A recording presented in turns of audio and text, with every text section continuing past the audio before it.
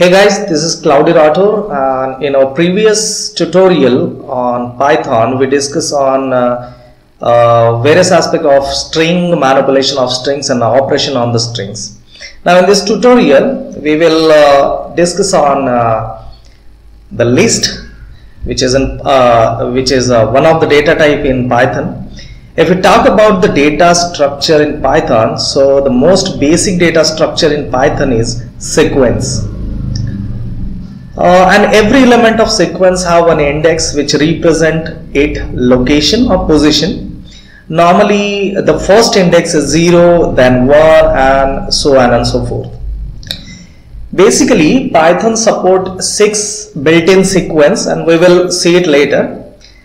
We already discussed one of it, that was string. So in today's tutorial we will focus on the list and different operation on the same.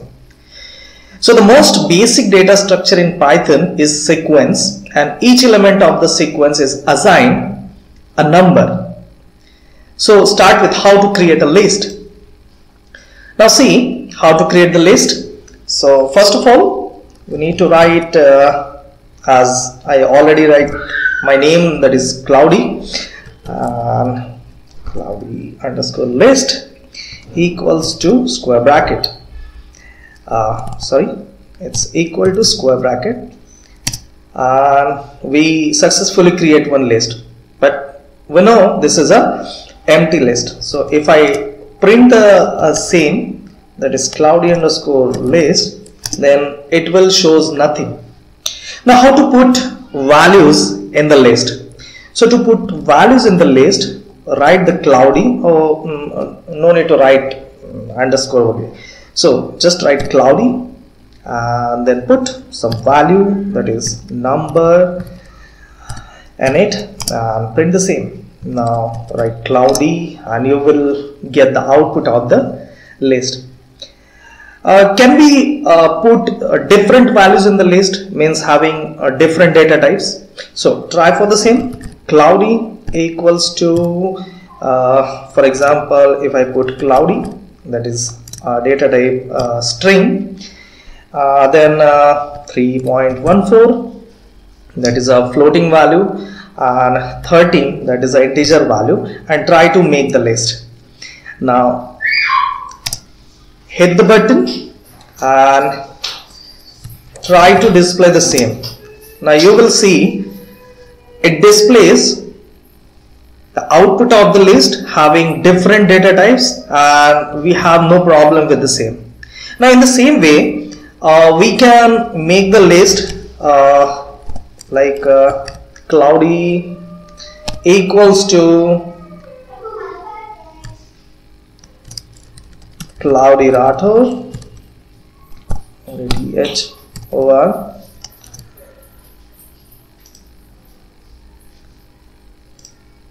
then 1, then we can embed or cascade more than one list in the same, that is this is different list within the list, and in third list I just put one character. So one character in the list, and now close the list. Now see what will happen.